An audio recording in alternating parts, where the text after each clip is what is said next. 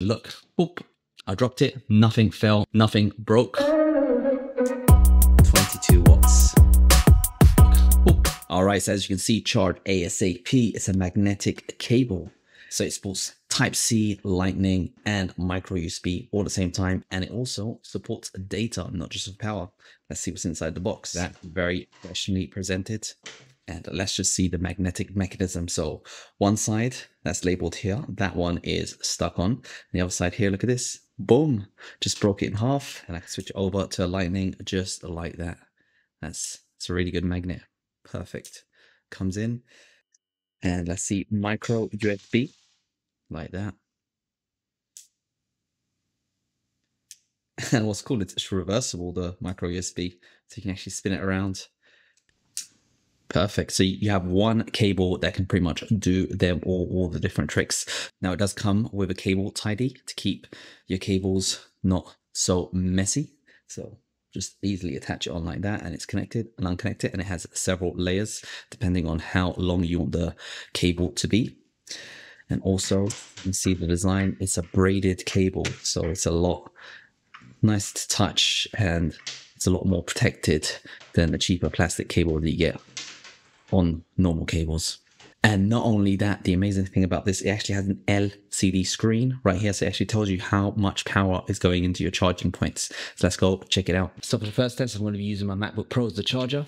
You see right there, start off the show, it says 0 watts. So as I've got the Lightning connected, let's try charging up my iPhone. It's charged. This is already charged, this iPhone.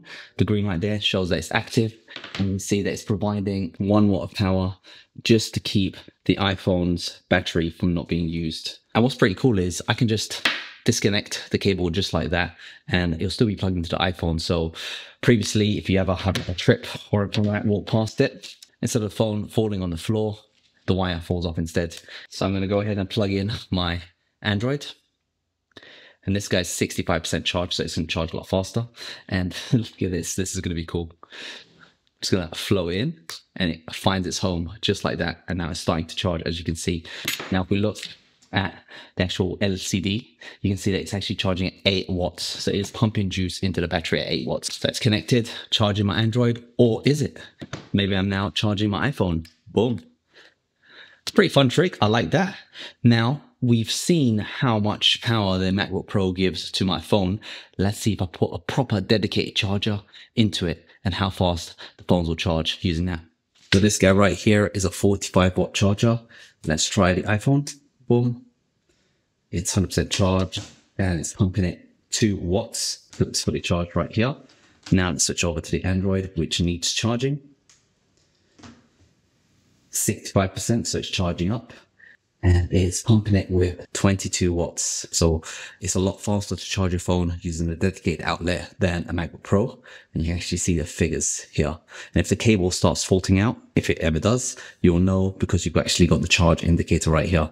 Let's see how the iPad charges. So I'm going to disconnect the phone. It is a bit tricky unplugging it. You got first just move the cable, and then a little bit tricky unplugging it, I got to say. But once it's in, you're happy. So it's charging up the iPad now, and we can see we're pumping 15 watts into our iPad. And I guess this is just an older 2018 edition iPad, so it doesn't charge as fast as what the bad boy brand new Samsungs do. One of the other cool things about this cable is that it actually supports data read and write. Now, typically I've got this SSD over here, and it is reading and writing at around 700 read. And the writing is a bit slower, but 700 read. Let's see how good this magnetic cable fares. So as you can see, unfortunately, reading is a lot slower than a dedicated cable. But on a positive, you can actually see how much watts the SSD is using.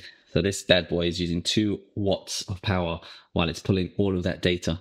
So while you can use it as a data cable, it is a bit slower, but the benefits of this guy is mainly for the power and protection. Look, boop, I dropped it, nothing fell, nothing broke, any tugging, it's all connected, and it's easy to reattach.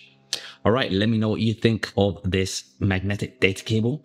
I guess the only negatives is the data transfer speed, and actually unhooking it is a bit tricky. Maybe if there was handles here to make it remove a bit easier, that would be nice.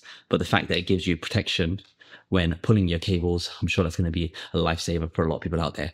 Let me know what you guys think. Hope you guys found this video useful and enjoyed the show.